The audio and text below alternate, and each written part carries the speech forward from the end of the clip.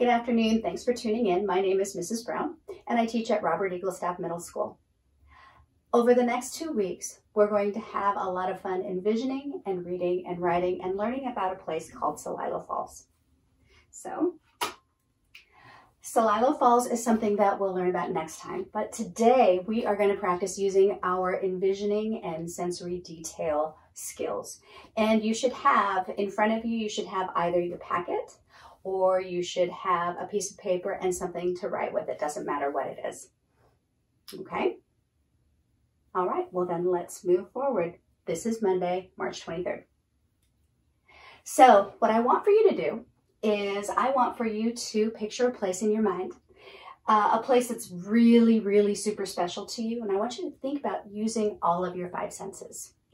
And so what I'm going to do is I'm going to model for you what happens in my mind, and then you can follow. So I'm thinking of a place where I grew up, a place in Toppenish, Washington called Cemetery Road. So just take a few minutes to think about all of the cool places that mean a lot to you.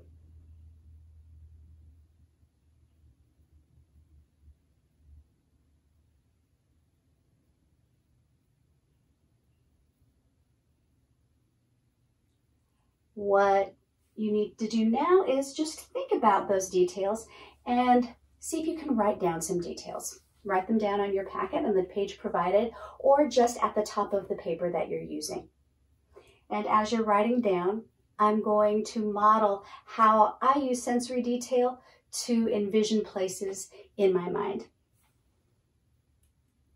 So, first thing I have to do is I have to imagine that I'm there. And the first thing then is I have to take a look at what I see.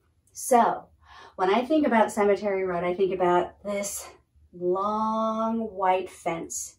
And then along that fence, after that fence, I see my friends' houses. And then I see my house. And I see in front of my house a water pump and a lawn. And then I see 2 willow trees. And I see this little tiny cinder brick gray house that I thought as a child was so big. So I see all of that. I see my dad's truck in the front yard. And then I'm going to move down and I see some more of my friends. I see a pasture. And then I think all the way down at the end, I see the cemetery. It's called Cemetery Road for a reason. And it's Elmwood Cemetery. And I see it down there. And I can see all of the gravestones. And I can see the gates. And I can see the pillars. Can you see them? See if you can do that with me. And then as the road moves in, I can see a ditch, an irrigation ditch full of water. I can see the bridge going over, and then I can see in the background, I can see a whole bunch of fields that will likely be planted soon or have crops already growing. So that's what I see. Now I have to think about what I hear. And in the summertime, I hear birds. I hear these wonderful birds that you don't really hear in Western Washington. You hear them in Central Washington, Eastern Washington. They're amazing sounds, amazing trilling sounds. And then I hear the sprinklers because everybody watered their lawn, and so I'd hear the of the sprinklers. And that means that I would also hear lawnmowers buzzing everywhere. My mother mowing the lawn, my friend Adela's mom mowing the lawn, and I can hear that in my brain. See if you can hear. Okay. So the next thing then I would be thinking about is then what do I taste? And taste sounds kind of funny when you're talking about a place, but I can taste. Because in the summertime, we never went inside to get a drink of water. We always drank straight from a rubber hose on the outs that was hooked up to a spigot outside. And I can taste the metal from the hose. I can taste the cold, cold, cold water. And it's amazing we never got sick, but I can taste that. I can like it like I'm drinking it right now. So think about what you could taste while thinking about your place that you're envisioning right now. So I'm going to go to the next sense, and I think about what I feel. And in the summertime, I feel the sun on my head. So I feel my head is hot. My hair is hot. I feel a gravel road underneath my feet. And it wasn't just any gravel road. It was this road that had gravel, but it was stuck there with tar.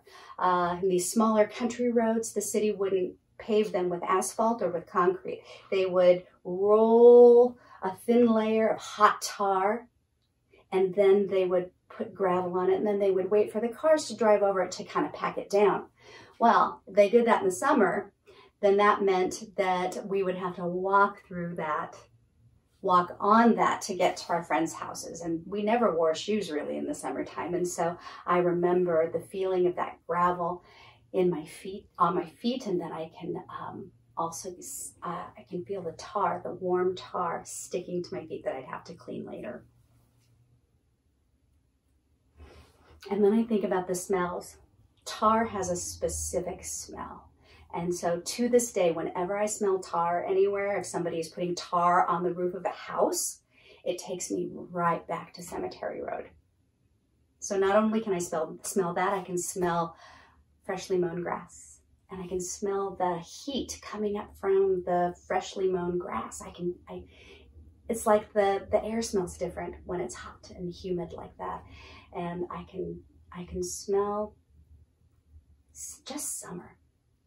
So those are the types of ways that you can envision your special place. And as you're envisioning, please jot or sketch the things that come to mind, the details that come to mind. And you can do that on your own after this lesson, because this lesson won't be very long, or you can do that while I'm modeling here. So one of the things I did want to ask you is that as I was describing, could you see it? Could you envision the place? Were you following me down the road, the tar and gravel road along that white fence? Did you go with me all the way to the cemetery? And so I wonder if when you were envisioning, you actually envisioned this. This is the real cemetery road. And here is the cemetery. Here is the ditch, the irrigation ditch that I was talking about. And then there's the gravel road right there. And then those are the fields in the background. There used to be something here. This is an old picture, but not as old as I want it. And then, oh, you can see more of the gravel road right there. But one thing that I didn't think about, and now I do, is that this tree right here, this tree was where Darren Kistler built a 3-story treehouse with electricity and with running water. The dude was amazing. And so I see that. And so I picture that, and I picture the green paint that he painted all of the various levels. Oh, and then the cemetery. So did you picture something like this? The cemetery, we would ride our bikes here because this actually was asphalt and it was nice and smooth, and tar wouldn't get stuck on our tires. But right here, these 4 stone pillars, my friends and I, we would crawl and climb on top of these, and we would sing at the top of our lungs, imagining that we were on some TV show and we were rock stars, and we would just sing, sing, sing. And then we would go all throughout and take a look at the gravestones. Kind of sounds a little weird, maybe a little scary, but that's what we grew up with, so we were used to it. And we would make up stories about the people who had died there.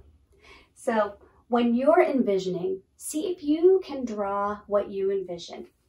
And so this is what I envisioned in my mind before I even found the pictures on Google Earth.